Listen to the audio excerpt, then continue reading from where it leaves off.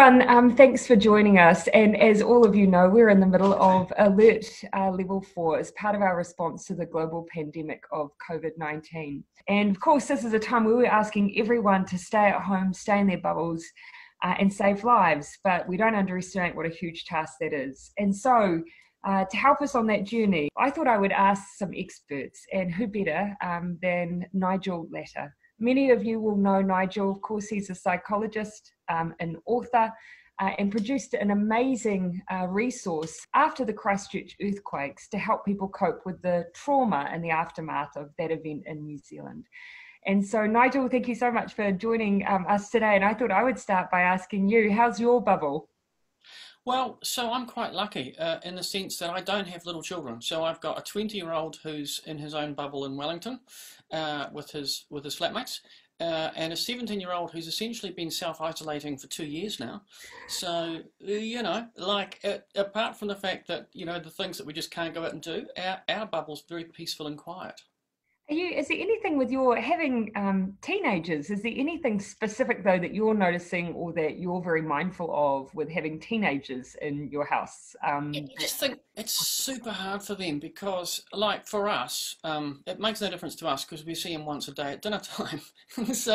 But for him and for his friends and his cousins and lots of young people, it is super hard because they can't go out and see their friends. So one of the things that I've been saying to parents is they're going to be grumpy and unhappy, and if they just want to retreat to their room for 4 weeks and you see them in the end, that's okay, just let them do it. And it's really hard because they want to have contact with their friends. And so, just yesterday we had a conversation because he said, is it okay if I meet my friend but we walk on opposite sides of the street, like we walk a street apart? And I said, well, so in theory it is because you can't catch the virus across the street, but here's the problem with that.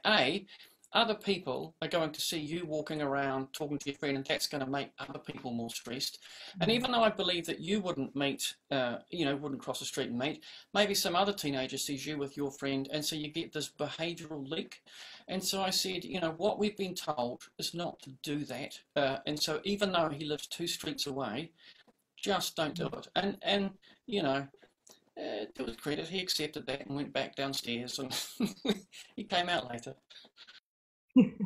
And so, for those teenagers who are used to having so much connection with their friends and their peer group, is there any substitute for that? Yeah, devices are huge. I think people worry a lot about young people and devices. But don't. Having access to the internet and having access to devices and talking on all the various platforms that they do and snapchatting each other and doing all of that kind of stuff is hugely important. So give them basically unfettered access to their devices and to the internet, and don't worry if they live the vampire lifestyle of young people, which is they're up till 2 o'clock in the morning and they get up at 1 o'clock. I always think that people with little kids who are still getting up at 5 o'clock in the morning are going to listen to people with teenagers complaining about them getting up at lunchtime, and they'll be thinking, just shut up, that sounds amazing. And so that will really surprise people. Some people think that the access to too much screen time is really negative, but you're saying for adolescents to accept that that's just part of their connection? Yeah, it's a huge part of their connection. And there's a lot of stuff on the internet about, screen time and how it damages this and damages that. When you dig down into the actual science, there isn't a clear picture that lots of device use damages young people in any way. And certainly, if it's over the period of a few weeks, it's not going to do them any harm at all. The most important thing, and this is what I've been talking to parents about a lot, your single most important job is to keep stuff calm and settled in your home. And so device time, whether they're older kids or little kids, is really going to help with that. So you should not feel like you're a bad parent or you're not doing your job because you're letting them play Call of Duty all day, or you're letting your 6-year-old watch stuff on telly all day, your 4, just put all that stuff aside. No harm will come to children from watching lots of screens over the next few weeks. You make a really interesting point in there that the underlying job of parents at the moment is going to be to help with children or young people's anxiety. Do you have any tips on how parents right now talk to their children or young people about what's going on around them? Yeah, I think it's really important to kind of make a policy as a bubble, have your bubble policy about information and how much of that stuff you're going to expose people to. Because the reality is, pretty much now, we know the things that we're expected to do. We don't have to be constantly watched. We don't have to be constantly tuning into that stuff. So what we should do, particularly if children are younger, is just to avoid watching the news all day, because it will just frighten and upset them. So if there are two of you in a house or there's one of you in the house, make a policy about how you're going to get information about what's going on. But I would say with little kids, shield them from that as much as you possibly can. If they ask questions, you should talk to them about stuff. But it isn't good for them, or to be honest, or for us, to dwell on the stuff. I don't watch the news all the time because it's bad for me, and it just makes me go, um, there are other things I can do with my time. And so it's really important, I think, to shield little kids from news. Teenagers are going to find out that stuff anyway. They're gonna sort it out. They're gonna look at it. And then it's just about talking. It's about having that conversation with them. It's about us kind of modeling doing the right things ourselves. It's about us trying to kind of keep calm, and we're not always going to be able to keep calm, and that's fine too. But it's really just about little kids, shield them from as much information as you kind of think is that you can, and older kids, when it comes up, just talk to them about it. And so you touched on a little bit there, ways to help young people or at least shield them a little bit. But what about adults who might really be just craving news and might potentially be fixating on news around the virus, and really, really putting a lot of energy and focus into getting that information all the time? Do you have any tips for them? Yeah, so I think it's really important for people to understand that even though we're sort of modern humans and we've got all this amazing technology, we've got brains that are 70,000 years old, and they're not used to threats like this. The threat for most of human history was, "Oh, I think it's going to eat me." And then it either did or it didn't, but the situation resolved itself pretty quickly. So this thing is going on for a long time, and your brain is going to want to focus in on that information. But what you have to do is you can't let your brain make all the decisions about the stuff that's happening, because what will happen is the more of that stuff that you consume, the worse you will feel, and it will make you just want to sit on the couch and look at that stuff, and it's pretty much the worst thing that you can do. And so making a decision to step away from all of that is really important. I mean, I've been dealing with it pretty well, but to be honest, it was some opinion pieces about the economic stuff that started to freak me out. And then I was reading this thing and thinking, oh my God, oh my God. And then I thought, why am I doing this? Like, this is an opinion piece that some dude is saying stuff. No one knows what's going to pan out. It doesn't help me now. So what are the things that are going to help me now?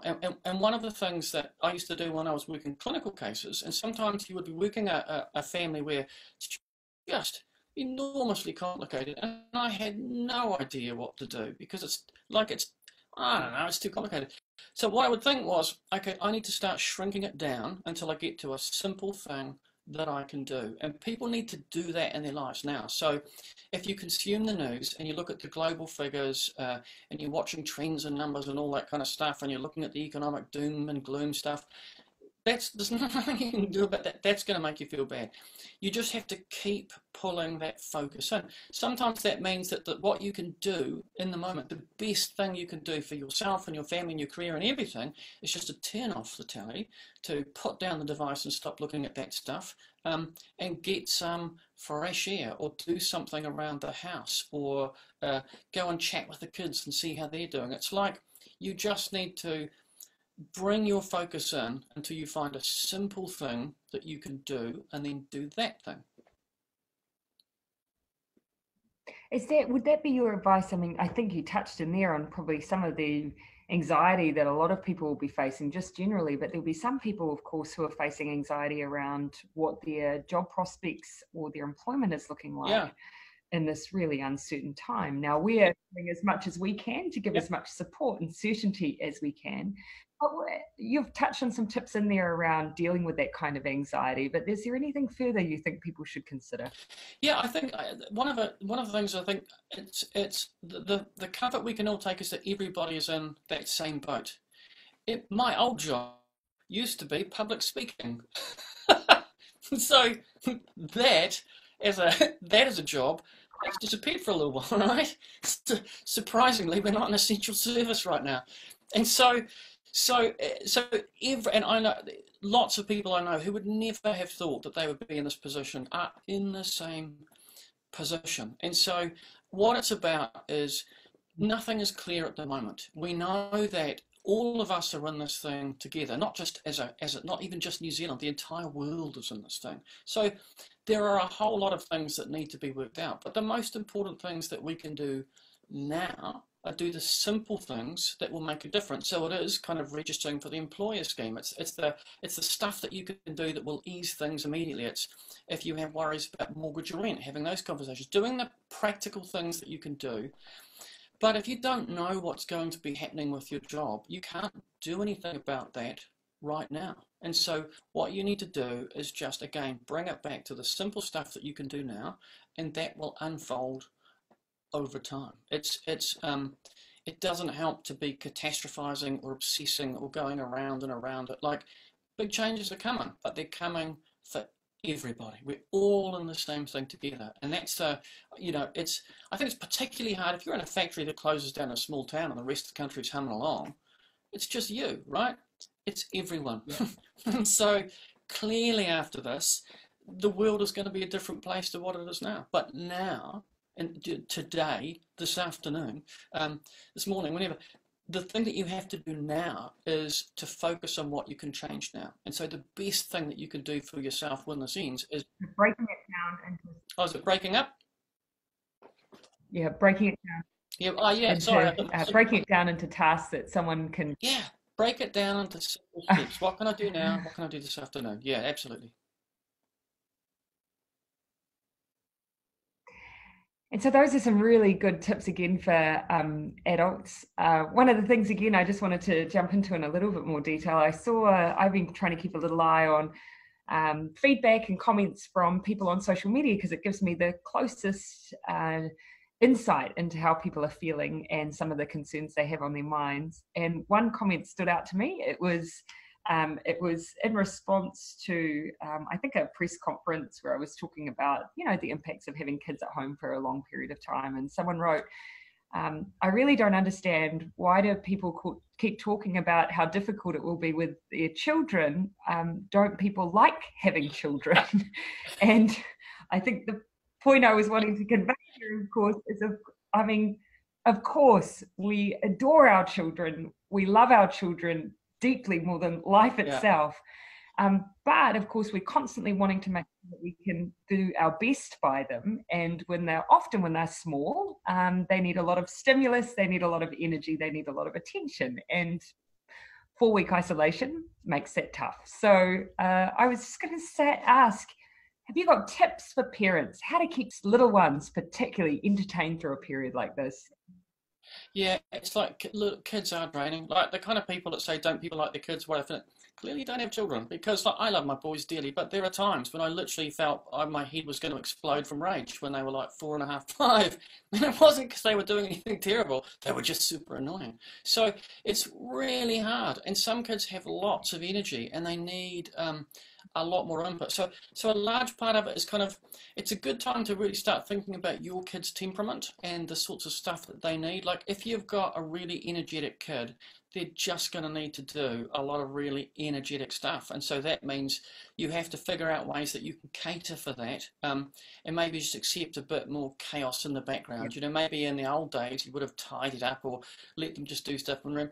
No, let them chuck everything on the floor, let them run around on bench tops and do the stuff that they need. It's just about having those strategies. And I think there are a couple of things too. It is about, like, screen time, again. It can be really useful. Don't feel bad about it. It's fine. If your kids are school-age kids and you're currently having big conflict and arguments about doing schoolwork, don't.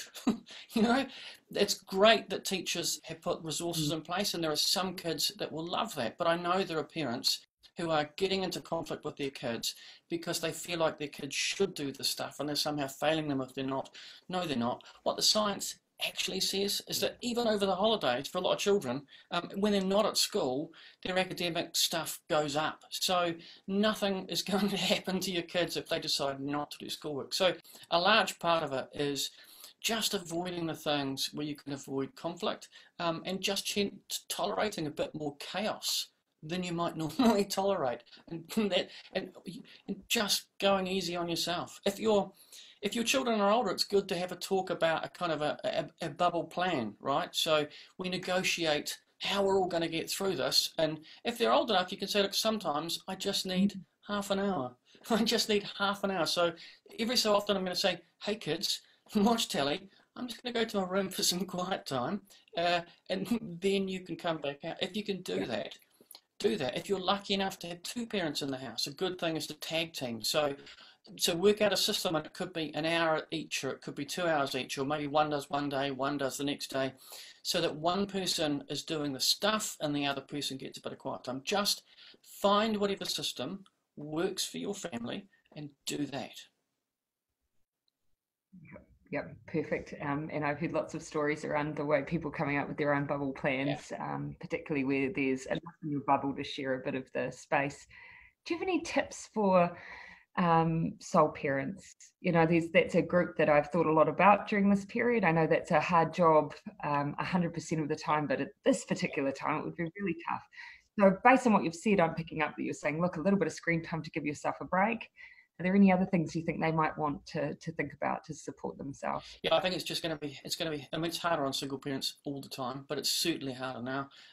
If I was a single parent, man, I'd be just taping my kids' faces to telly. I'd be like, hey kids, I'm just going to leave this on for 4 weeks and I'm just going to sit on the couch. So it is about this stuff. Again, with little kids, if you're by yourself, you're just going to have to chug on through, and it's just going to be really hard. So it is about doing the things that help you to remain calm, getting your little moments when you can, just accepting the fact that actually for you it's going to be extra tough, and sometimes there just isn't a way around that. But if your children are older, it is about negotiating how we get through this stuff, and keeping on talking to your kids so we can go, okay, yesterday was a bad day, everybody got grumpy, we all ended up yelling at each other. Let's make a plan today so that doesn't happen. And you know, even little kids, they can start to get that stuff. So it's just, it is extra tough as a single parent. Negotiate that stuff with your older kids if you can. Use distractions if you can. Don't feel bad about anything that you're doing, as long as it's keeping the house quiet and it's keeping everybody's kind of heads together. It's fine. You make a really good point about talking through what's working, what's not working. There's a bit of uncertainty for everyone at the moment. We've got an alert level system, and we're, of course, using that to indicate to people where we are and what will happen when we're there, and where we are looking to move to. How would you suggest that adults talk to their young ones around movements through different alert levels and the uncertainty? Of course, we're all working really hard towards getting out at the end of 4 weeks into a different level, but how do we prepare them for what may or may not happen? I think it's. I think a few people have said it's a really good idea not to count down days. Like, don't put a thing up on your calendar. It's like counting down. This would be like counting down to Christmas, and you wake up on Christmas Day, and Santa goes, "Yeah, I'm not going to come today." That would be super disappointing. So it's just about, I think, saying to kids, look, we're going to deal with this stuff day to day. It's going to be a few weeks. We're going to be in here. So this is our little bubble. Yep. You know, in years to come, we'll tell stories at family Christmases about, remember that time we were all locked up in the house together for weeks and weeks and weeks. So it's about not getting hung up on an end point, but dealing with the process stuff as you move through. And that's accepting that, you know, there will be good days and there will be bad days. And there will be days where, you know, at the end of it, your voice might be hoarse from yelling, and you have those conversations with the kids where you sit down and you go, okay, got a little bit cross, I probably shouldn't have said, you know, I've had those conversations with my boys, it kind of happens, but it's, for me, it's more about the process. I mean, we're doing that with my 17-year-old. He's itching to get out, and I'm saying, dude, we don't know how long this thing is going to be. It could be a few more weeks. It could be more than that. It could loosen up a bit. We could come back in. It's just, this is where we are now, so let's find a process to make it work. I've said to him, what do we do that's annoying you at the moment? How can we be less annoying for you? It's generally, I think, stuff that we do. What was the answer to that question, Well, by the way?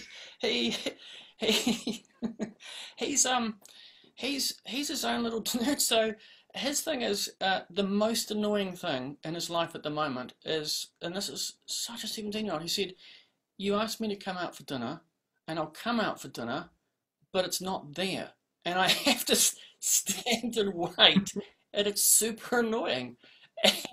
It's so hard for me not to take the mickey at that point because it's like, okay, dude.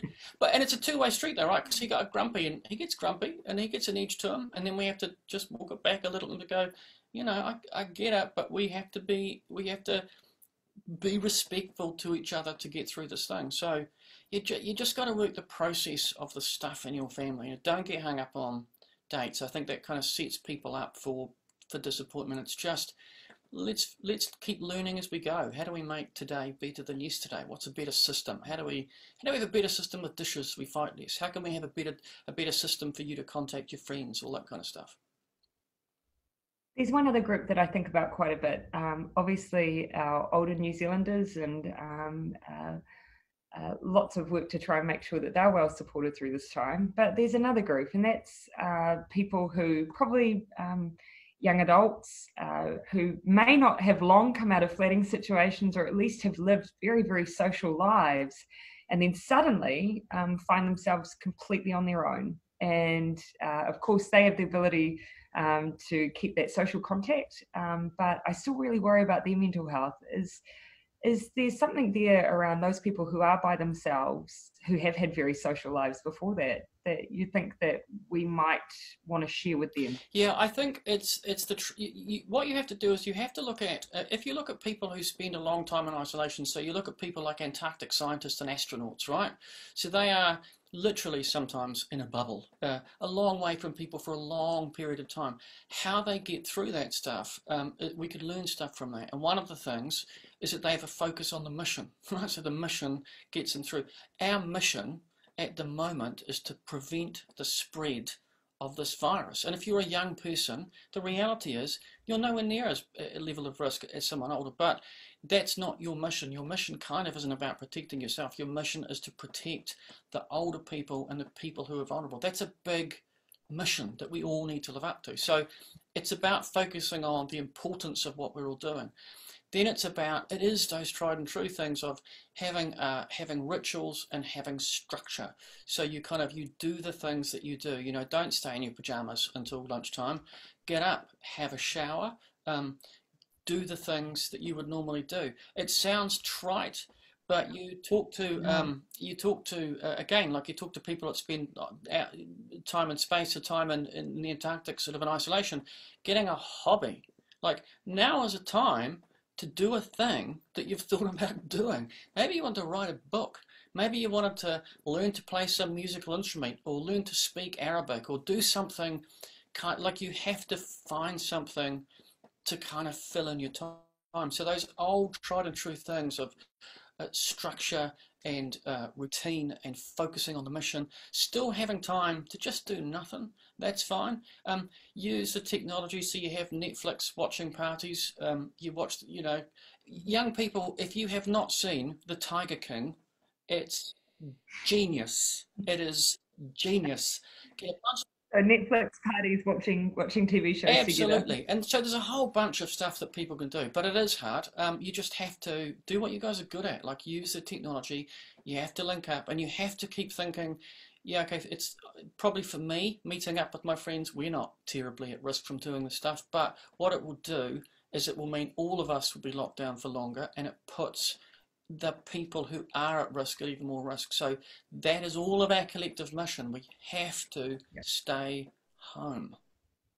Yeah. I really like the idea of focusing on the mission, because it might otherwise feel like it's something that doesn't have purpose to it, but there is lots of purpose even to the simple act of staying Yeah, home. and I think too, like I think and one other opinion piece I saw that actually was quite helpful.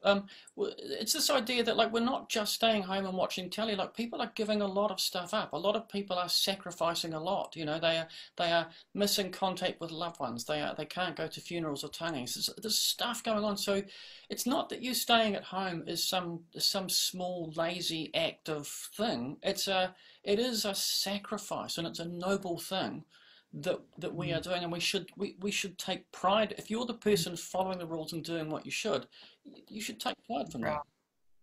Yeah. What I also hear from you, just really, I think, summing up around the importance of the mission, and that the mission is actually a big deal and making a difference to people, and we shouldn't trivialize the act of staying home.